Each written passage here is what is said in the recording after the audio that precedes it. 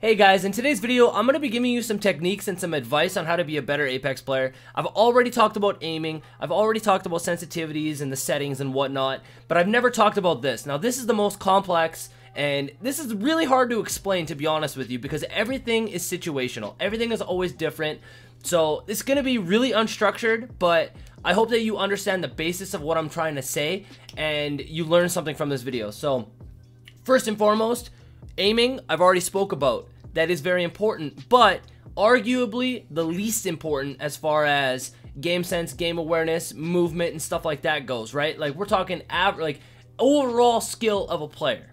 So, when I'm talking about movement, what I'm talking about is character model. So throughout this entire video, rather than paying attention to the aiming and whatnot, what I want you to watch is my character model. And I know it's really difficult to do because we're not in third person, we're in first person. But I need you to try to pay attention to how I'm moving and how the enemy is moving as well. So one of the biggest downfalls for newer players, or just, you know, your average player, is that they walk in straight lines. They don't move around. Now this clip right here is a perfect example of the movement that I'm talking about. Pay attention one more time to how I'm moving. You can see how I'm going left and right. I'm sprinting, I'm turning, I'm doing this 90-degree turn and sprinting in that direction. I'm being unpredictable. It's very, very, very important to understand is that I'm being unpredictable. I'm going to give you guys a quick hypothetical here. So, for example, we're going to take myself. I'm good at aiming. There's no doubt about it. I'm good at aiming, and I think I can keep up with the best of them as far as accuracy and aiming goes. But there are others that can aim just as good as I can. Now, let's say we have myself and a player of equal skill level in terms of aiming, okay? We have me and this other guy, and we're fighting each other. The person that's going to win that fight is the most unpredictable one. It's the one that outwits the other. It's the one that outplays the other. It's got nothing to do with aim at that point because we're both equally skilled as far as aiming goes. The player that is smarter than the other is the one that is going to win that fight, okay? I'm going to use this clip as an example of that. So you can see that I took the balloon, I hopped on the high ground, and I'm shooting this first guy, right? This first guy is irrelevant. What I want you to pay attention to is the second guy. You can see the Pathfinder hop on the zipline and going towards the mountain. Now, I'm playing Octane, so I'm able to do this. Like I said, everything is situational, so it's hard to give exact explanations, but the point is to be unpredictable. The Pathfinder does not expect me to be up here. He has no idea. So I get up here, I catch him completely off guard. He was not expecting me to be up there. And that's what separates a very good player and the best. You can be the best at aiming, it doesn't matter. But if you can't outplay and maneuver around the map and use your abilities, then what good is your aim? You know what I mean? So we're going to use another example here. Do you see that little left jerk that I did? Rather than just strafing left and right, what I did was I turned 90 degrees and I sprinted in that direction. I'm sure I'll do it again in this clip. I do it quite often. You'll see it throughout my videos too. I do it very, very, very frequently. So what I'm doing is I'm moving left and right. I'm using the tree as cover. I'm trying to be unpredictable in the way that I'm moving. The reason that I was able to kill both of those people was because they were standing in a straight line. They were standing still or walking in a straight line, and they made it very, very, very easy. So you can see here, I'll play it one more time. You can see that quick little left jerk, right? Now I know he's reloading and he's running away. I'm going to finish him off. Same thing with the second guy. He's trying to get a couple shots on me, right? I damage him a little bit. He did hit me there, which is, you know, props to that guy. But right here, I hold my ground because I know he starts to run away, and I just finish him off, and it was very easy. I can understand how it might be difficult to understand the movement thing because you're not seeing my character model in third person. You're only seeing it in first person. So I'm going to play this clip in slow-mo just so you can see. He starts shooting me while I'm reloading. There's not much I can do. So I physically move in the direction that I want to go, and I sprint. Rather than just touching my left stick to the left or to the right, I spin my right stick 90 degrees and I sprint in that direction. It's like a big strafe. Think about it that way. That's what you want to do, and the more you do it, the more second nature it becomes. You don't even think about it when it's happening in gunfights.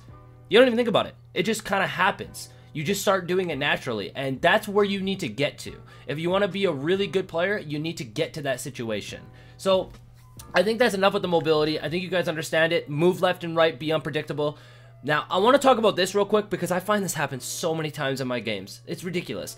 So you can see on the top right, there's 3 teams left. We are the only team that's not in this fight. We heard the fight happening, so we instantly hopped on a balloon and tried to third party this fight, okay?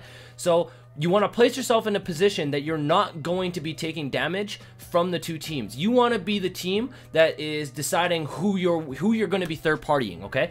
Think about the letter V. That's what you want to think of. You want to think of the letter V.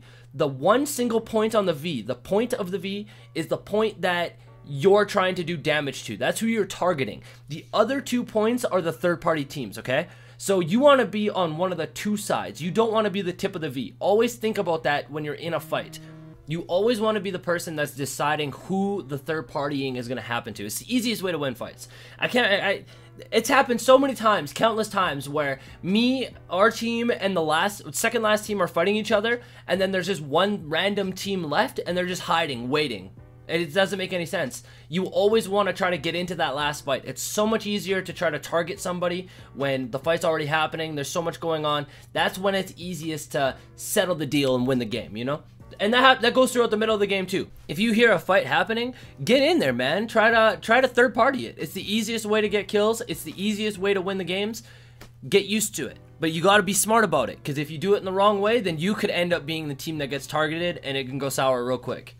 So now that I've said all that, I'm going to play out the rest of this game, because it takes everything that I've just said into account into the end of this game. It was really good. Normally we don't play tactically or anything like that or play for wins. We just play for kills and have fun. But the ending of this game it's too good to pass up on. So I'll show you guys. I hope you guys learned something, and I will see you on the next video. Big grenade, bro. Big grenade. One down. I got another one. Down that one. Enemy down. Got the banner. Should head to the beacon. Someone's aiming at me. I think it's a different team. Not sure. Behind you. Melted, bro. Oh, it is a different team. It is a different team. Leave, leave, leave. Yeah, I'm leaving. Charging shields. Boy jumping.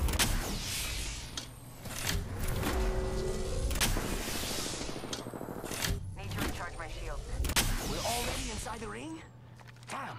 I could have used that. 4 grenades. We're throwing pain down.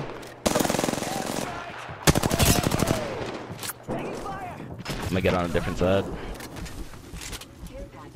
I got a bloodhound on me. Should be able to kill him, I think. You? Got him. There's another one up here on me. Oh shit, I got them both. Yeah, these last guys are on me. Okay. 2 of them are chasing me. There's a third coming up late. I'm popping Phoenix.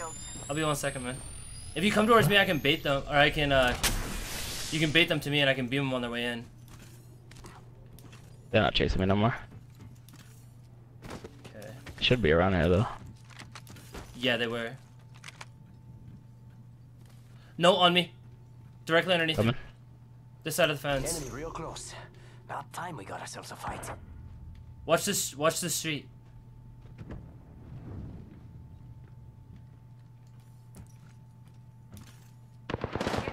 Inside the house, I'm beaving him. 70. Rock close to you. Rock close to you. Lit. Rock close to you. Lit. Got him. Oh my god, that Bangler just beat me, bro. Reloading. I'm just gonna heal. I'm gonna take it slow. Yeah, me too. Pathfinder's running. Did you knock the Bangler? I've only got 50 bullets. I'm taking shots. No, I knocked one really close. Frag out. Looks like Pathfinder's one's trying to flank us. I think one's right pushing. now. I think one's pushing. He's at the rock. Yeah, he's gonna be on the right side. Yeah. Healing up. Eyes are I'm hitting the Phoenix. I didn't kill the Bangler. Let's go here. Okay, so the Pathfinder's still on the right on the rock. I'm pretty sure the Bangler's still in the house. How much light ammo do you have? I have none. I have 2 ARs. I'm gonna have to go hit a. Oh, it's a bloodhound. Did they get the res? Light ammo. Dude, they got the res. 150. Yeah. No, I know. I was throwing grenades. I didn't get them. I said. There's light rounds there. Okay, I'm coming. They're all together. The Pathfinder's a little bit behind them. Bangler ran at the rock.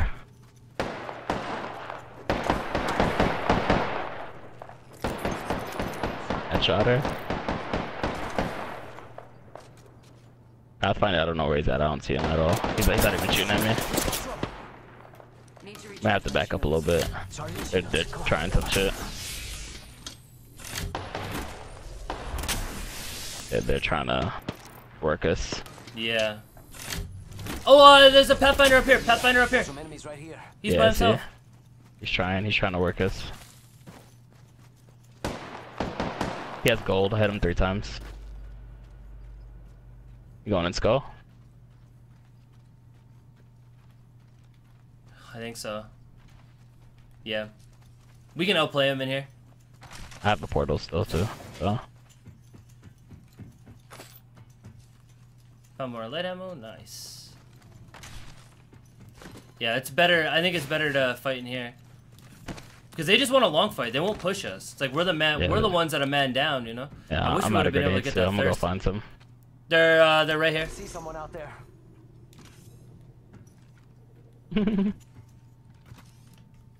This is an intense little game.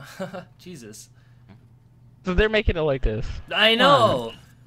I wish they would have just pushed us, but nice. Some more shields. Nice. Dude, I got quite a few shields now. I got four batteries and 8 cells. Oh my god, yo, rip the 90. No shield on the bloodhound. Okay, one shot. I got him. Nice, dude. I'm gonna push. We're not playing this long game anymore. I'm ready to go. Yeah, I'm ready to go. Shoot through the pain too. I don't care. I'm gonna just lit. Almost no shield. I'm hitting the battery.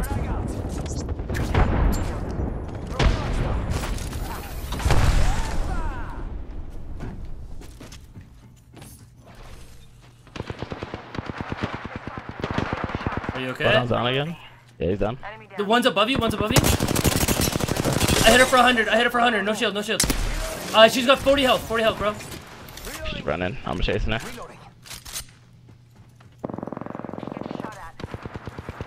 Got her. Nice. The last one's on me. I'm coming to you. I can't tell if he's above or below. I think he might be above. No, he's in the middle somewhere. He must be resin the No, I killed. No, never mind. No, I killed the bloodhound. Oh, found him. Coming to you.